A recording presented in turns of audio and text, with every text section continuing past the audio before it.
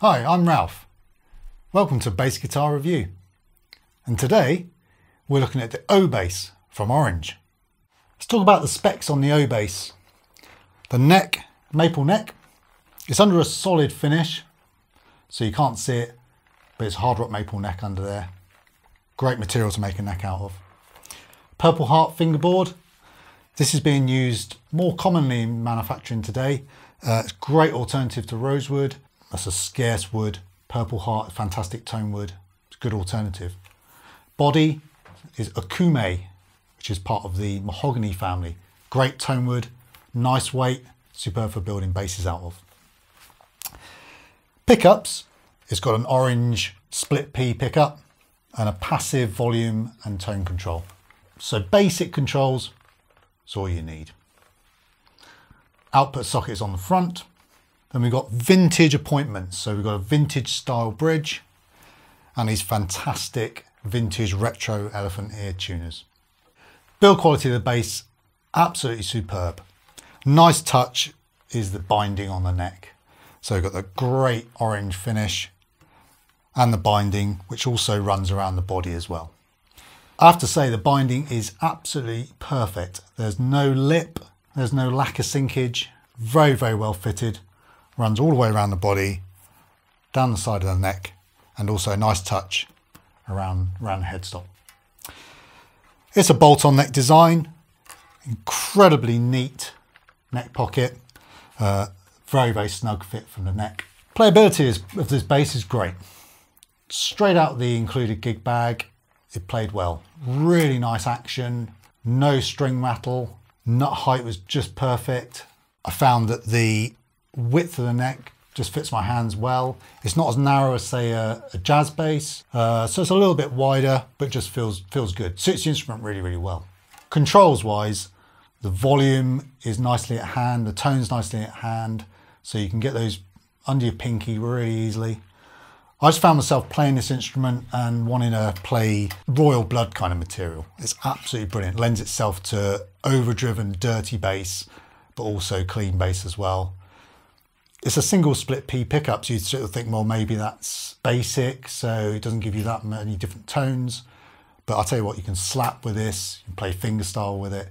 Remarkably, if you play over the bridge, quite near the bridge, you can get a really bitey, punchy low mid tone.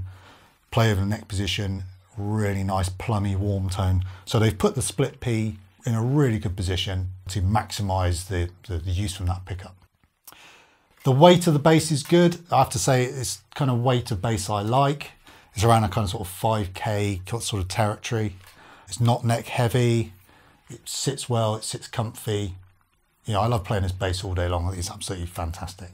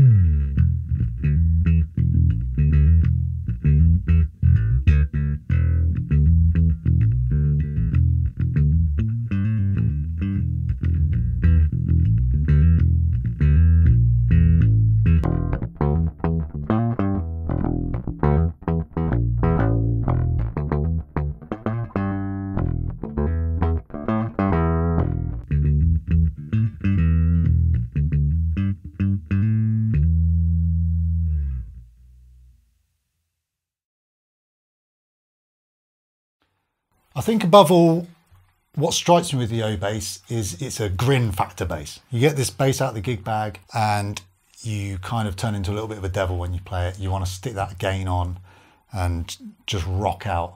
Superb instrument, very versatile, plays great. Good bass from Orange. So how much is an O bass?